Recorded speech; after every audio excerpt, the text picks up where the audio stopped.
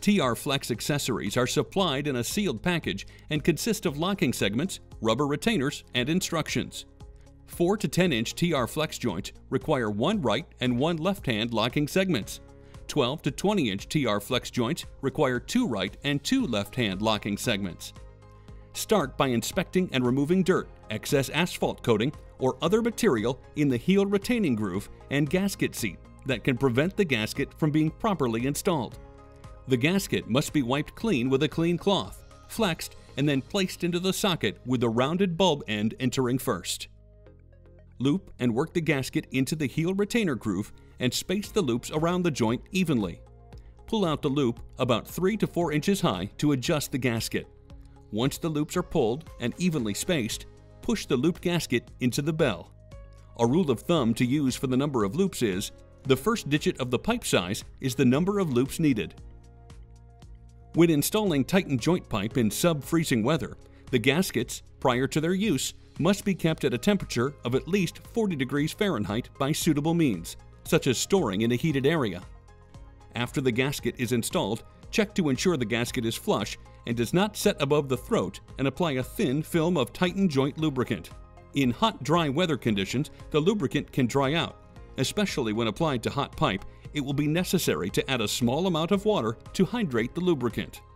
Caution: the use of spray-on lubricant is not recommended. Experience has determined that spray-on lubricant may not be sufficient to allow joint assembly without gasket displacement. Lubricate the pipe spigot back to the assembly stripes and 4 to 5 inches behind the weld bead where the locking segments slide into place. Make a conventional push-on joint assembly, fully homing the pipe until the first assembly stripe is in the bell socket. Keep the joint in straight alignment during assembly and lay the pipe or fitting in such that the slots are positioned at 3 and 9 o'clock and are accessible. Insert the black left-hand locking segment into a bell slot and slide the segment counterclockwise around the pipe, and insert the red right-hand locking segment into the same bell slot and slide the segment clockwise around the pipe. Then, hold the segments apart and wedge the rubber retainer into the slot between the two locking segments.